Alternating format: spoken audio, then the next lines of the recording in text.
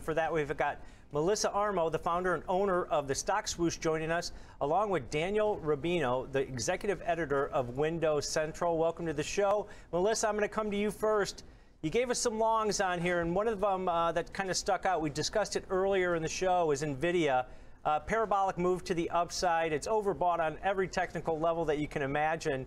Implied volatility is rising. Why do you continue to like this one? It's definitely going to continue higher. Just when you think things can't continue higher is exactly when they do. I don't know why, but people tend to short things that they think have made an extended move. That's a terrible idea. Why? The stock made brand new all-time highs this week. It broke out. It was a breakout play. I wouldn't consider it parabolic, in my opinion, looking at the chart. This stock could very easily gap up on Monday morning. 320s in sight, 325, 330. I wouldn't put it past the stock going to 400. I'm not going to say that happens next week. But I will tell you that once people start shorting it and then the shorts get blown through and then buyers come in and continue to buy it, that's how you get these crazy, crazy moves where you can't possibly think it can go, but it can. Nvidia is one of those stocks going to easily run 30, 40, 50, 60 points in a day. It's a great stock to trade as an option, to be honest with you. Yeah, a lot of option premium in there, and it's rising as the stock's rising. So definitely some options trading going on, volumes picking up in there pretty significantly. Nearly 2 million calls traded in there just yesterday. But Daniel, if you take a look at this segment, you know, you've got your AMDs, Intels, Qualcomm's in there also. With the supply chip issues and pent-up demand still remaining, what names are you looking at here in the semi space to continue to grow or actually start to pick up some of those orders and meet the demand?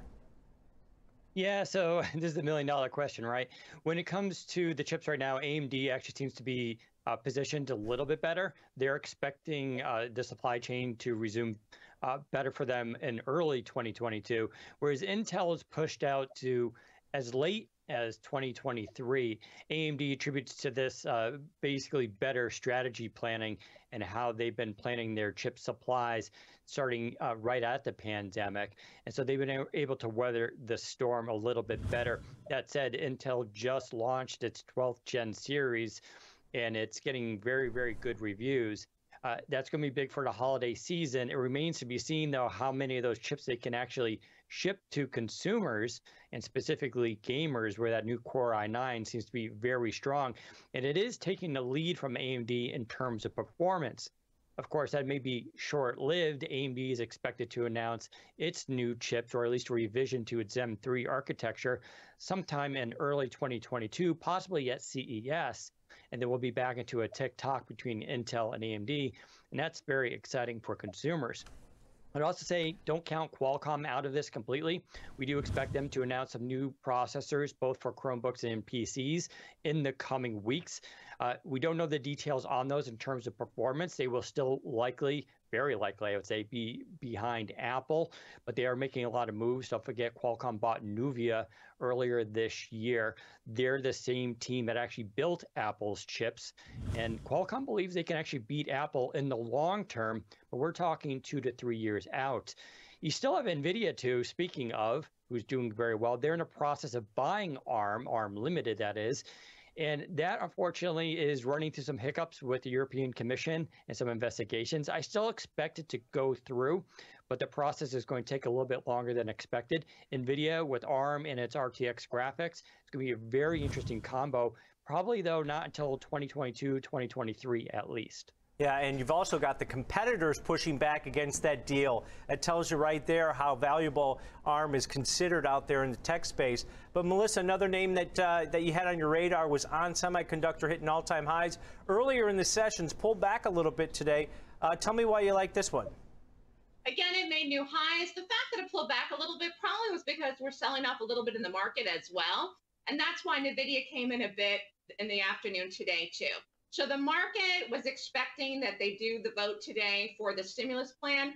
For whatever reason, the market wants this vote to go through, wants it to go through. I don't see why. Personally, I don't think it's going to be good. I think it's taking on too much debt, but I think that's why you're seeing selling in ON, plus the fact that, again, it was at new highs. But again, it doesn't mean it can't continue. It doesn't mean any of these things can't continue, including QCOM. All of these things look like growth stocks out that would be good long-term buys if you want to do a swing trade, say, out till the next 6 months into 2022.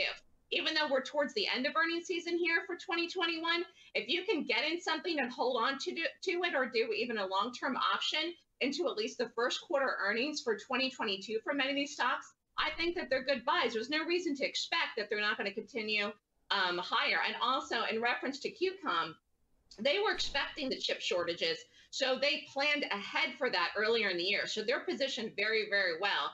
And that could, again, another stock that could easily run up 20, 25 points in a day. That's those types of stocks that can move in that price point and that fast, that quick, are great for active day traders like Ameritrade has. There's a good stocks to trade where you can get in and you can get out within 24 to 48 hours and make a bundle. Yeah, and we've seen a lot of speculation using the option market recently. I do a segment on unusual option activity, and we're usually hitting those tech names, Melissa. But Daniel, if you take a look at this sector, and you look at AMD versus Intel, when Intel's underperforming, they've had production issues.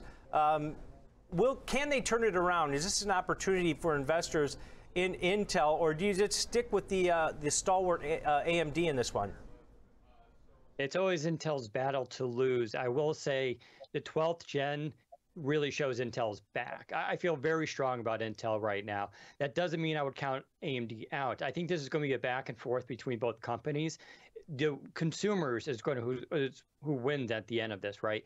And of course, enterprise with the server market as well. But Intel is doing very well. They showed that with competition, they still have it. The 12th gen brings a new architectural design. It ties well into Windows 11. They're still positioned in the gaming market very well. And unfortunately, I would say for AMD, they may have missed their opportunity to really dethrone Apple. They've taken around 20% of the market, but I'm not sure it's going to go much higher than that. That said, though, AMD will announce new chips soon. It's going to be a back and forth, and it's just going to depend on when you're buying as opposed to who you're buying. And I think that's going to be very exciting. And then you have Apple's M1 chip out there, of course, gaining all the attention. Both companies are focused on that, as well as trying to achieve the similar efficiency that Apple has gained. And Intel has a longer way to go, but they are showing very promising signs here, and I think they're going to do well. They do need to catch up in terms of production. That's going to be an issue, but we are seeing movement there. Again, they are building a new fab here in the United States. I believe in Arizona, just started building, so we still got another year or two before that kicks in.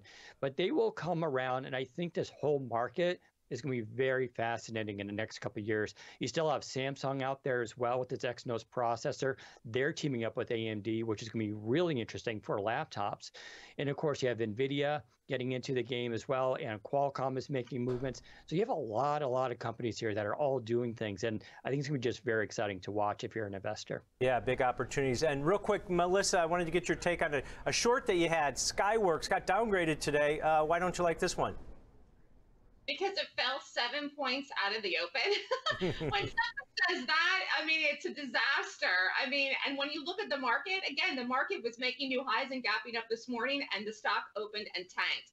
And again, when you're looking at the sector overall and you see everything strong, making new highs, and then you have something else in the same sector that's tanking, that's not a good sign for it at all. I would say that was a great short today if you happen to catch it out of the game. And it still looks possibly lower into next week. I definitely wouldn't be going long that where there's so many other good things to go long. You want to stay with the things that are strong, particularly in a strong market. And what's really interesting is, again, when you look at Apple right now, Apple doesn't look anywhere near as good as Nvidia.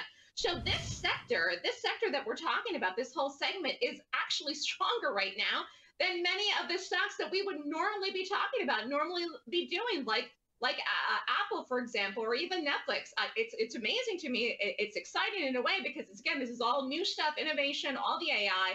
But really, you've got to go with the stuff that's strong. And SWKS was not strong at all today.